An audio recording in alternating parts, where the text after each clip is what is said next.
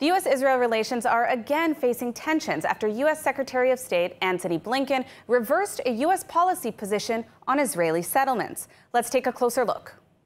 In a surprise move, U.S. Secretary of State Antony Blinken stated yesterday that the Biden administration views Israeli settlements as inconsistent with international law, a stark contrast with the Trump administration, which implemented the Pompeo Doctrine, which deemed settlements not per se inconsistent with international law.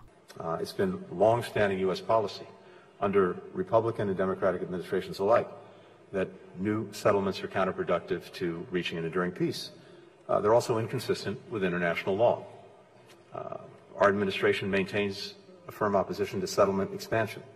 This news comes in the aftermath of Israel announcing the building of 3,000 new housing units in Judea and Samaria in response to a terror attack this week. The Pompeo Doctrine, implemented in 2019 under the Trump administration, had reversed a 1978 State Department position deeming the settlements illegal. The Biden administration's announcement comes as a big blow to the state of Israel as tensions continue to rise between the two allies over the Israel-Gaza war and settlement expansion. In response to the announcement, former Secretary Pompeo stated that Judea and Samaria are rightful parts of the Jewish homeland and Israelis have a right to live there.